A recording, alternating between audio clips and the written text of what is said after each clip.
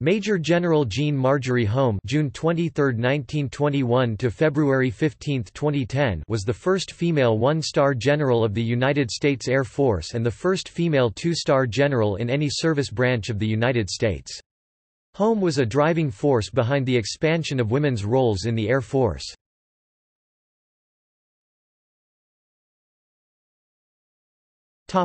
Early career. Holm was born on June 23, 1921, in Portland, Oregon. She enlisted in the Army in July 1942, soon after the Women's Army Auxiliary Corps (WAAC) was established by Congress. She attended Officer Candidate School at Fort Des Moines, Iowa, and in January 1943, received a commission as a third officer, the WAAC equivalent of second lieutenant.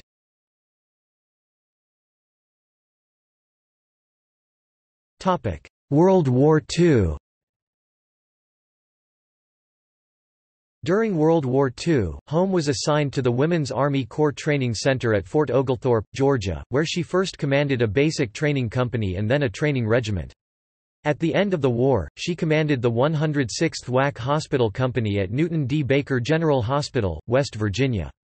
She then left active military duty in 1946 and attended Lewis and Clark College for 2 years, returning in 1956 for her Bachelor of Arts degree. In October 1948, during the Berlin blockade, Holm was recalled to active duty with the Army and went to Camp Lee in Virginia, as a company commander within the Women's Army Corps Training Center. The following year she transferred to the Air Force and was sent to Erding Air Depot, Germany.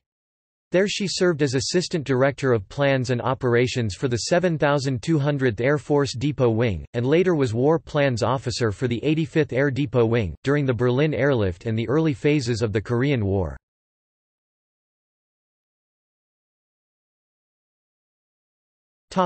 Cold War. Holm returned from overseas in 1952 and became the first woman to attend the Air Command and Staff College at Maxwell Air Force Base in Montgomery, Alabama. She was then assigned to Headquarters U.S. Air Force in Washington, D.C., as a Personnel Plans and Programs Officer in the Office of the Deputy Chief of Staff, Personnel. Her next assignment was as Chief of Manpower in Allied Air Forces Southern Europe, a North Atlantic Treaty Organization headquarters, in Naples, Italy, where she served for 4 years. She returned to Headquarters U.S. Air Force in 1961 and was assigned as Congressional Staff Officer for the Director of Manpower and Organization. For her work in this assignment, she was awarded the Legion of Merit.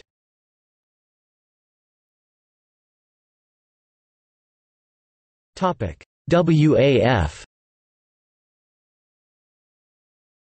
In November 1965, Holm was appointed Director of Women in the Air Force (WAF) in the Office of the Deputy Chief of Staff, Personnel. Her appointment was extended twice, making her the longest-serving WAF director. She was responsible for overall staff cognizance of and advice on matters concerning military women in the Air Force. During her tenure, policies affecting women were updated, WAF strength more than doubled, job and assignment opportunities greatly expanded, and uniforms modernized. She was an active proponent for expanding the opportunities for women to serve in the armed forces and a catalyst for changing their roles and career opportunities within the Air Force. Historian Walter J. Boyne acknowledged her enormous influence on the role of women in the Air Force. For her exceptionally meritorious service in this assignment, she was awarded the Air Force Distinguished Service Medal.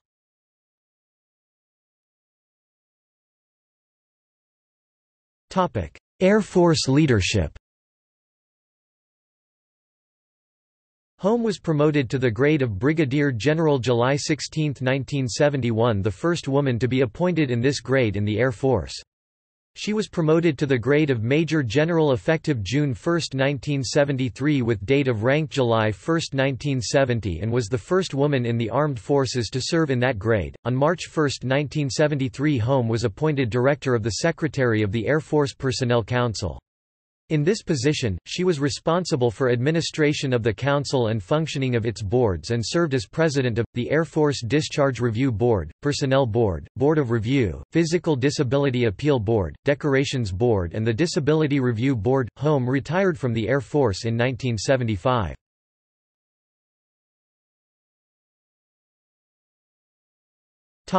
White House. After retiring, Holm consulted for the Defense Manpower Commission. In March, 1976, Holm was named Special Assistant to President Gerald Ford for the Office of Women's Programs. Holm helped Ford attract more female voters by reaching out to women's groups and making note of women's issues. Holm detailed for Ford a plan for presentation to the Justice Department which would authorize a full re-examination of the United States Code to determine whether the wording of any law was sex-based and not justified. Ford directed the Attorney General to begin the task and announced it to the public on July 1, 1976. At the polls, women voters favored Ford by a small percentage but were outnumbered by a larger male turnout. Males favored Jimmy Carter just enough to give him 50.1% of the popular vote.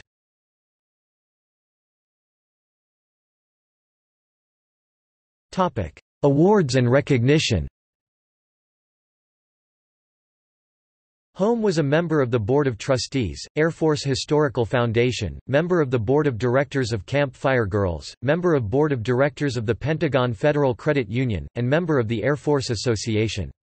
She received the Distinguished Alumni Award from Lewis and Clark College in 1968, Citation of Honor from the Air Force Association in 1971, and the Eugene Zuckert Leadership Award from the Arnold Air Society in 1972. Holm was inducted into the National Women's Hall of Fame in 2000.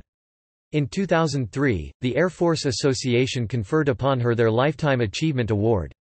Holm was inducted into the International Women in Aviation Hall of Fame in 2006. A section of Air University was reorganized in 2008 and renamed the Jeanne M. Holm Officer Accession and Citizen Development Center. Military decorations.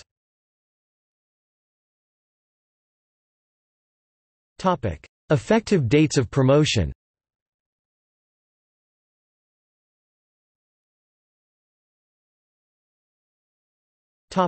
Author. Holm wrote 2 books about women in the military, beginning with Women in the Military, An Unfinished Revolution in 1982. Holm updated the book in 1992–1994, filling in American women's combat and military experiences in the invasions of Grenada, Panama and in the Gulf War. In 1998, Holm published a history of American women serving in World War II, entitled In Defense of a Nation, Servicewomen in World War II, summarizing the experiences of women serving all of the military arms. In 2003, Holm assisted author Linda Witt in her writing of the book A Defense Weapon Known to Be of Value, Servicewomen of the Korean War Era, published in 2005. Holm described for Witt the history of the WAF in the early 1950s and the trials women experienced as they made their way through the male-dominated military.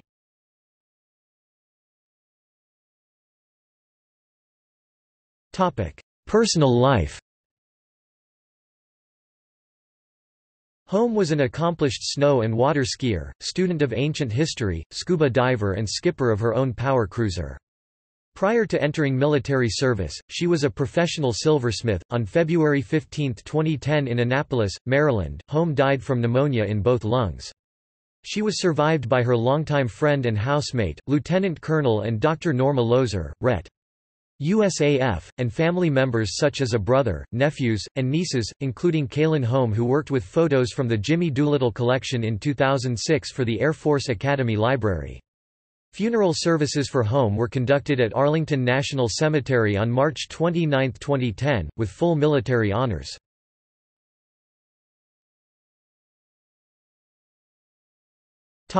See also: List of female United States military generals and flag officers.